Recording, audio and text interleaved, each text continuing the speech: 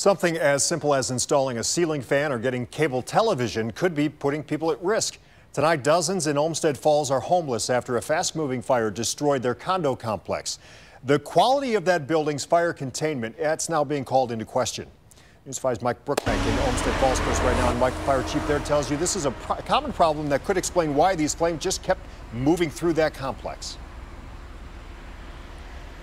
Yeah, Rob, electricians, cable and internet installers, they breach firewalls all the time by drilling holes into them. They're supposed to seal their access points back up, but is that always happening? When the alarms went off, I grabbed my 2-year-old granddaughter and my wife and says, let's get out of here.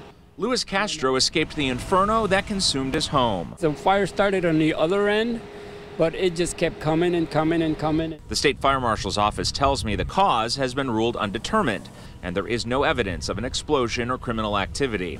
As for the location of where the flames broke out, I'm told the origin was outside the building, in between 2 units on the 3rd floor. We haven't been able to rule out electrical, mechanical, discarded smoking materials. The 48-unit complex had a 2-hour rated firewall made out of drywall. We don't know how it was at the time of the fire, but it's not uncommon for that firewall to have been breached. Olmsted Falls Fire Chief Chad Gluss tells me utility companies like Phone and Cable weaken the integrity of those fire containment walls by drilling holes into them. So it is normal for them to do that, but they are supposed to seal where they go through. Because of the severity of the damage here, investigators cannot determine if this firewall was breached.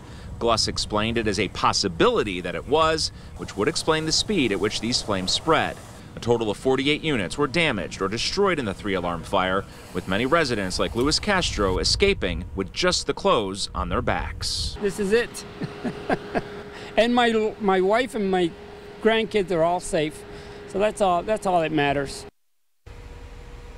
Tonight, the Olmsted Falls community continues to rally around those displaced fire victims like Castro. All day long, we watch people drop off food, toiletries, and clothing here at City Hall. The American Red Cross also on site, providing disaster relief. We're live in Olmsted Falls tonight. Mike Brookbank, News 5.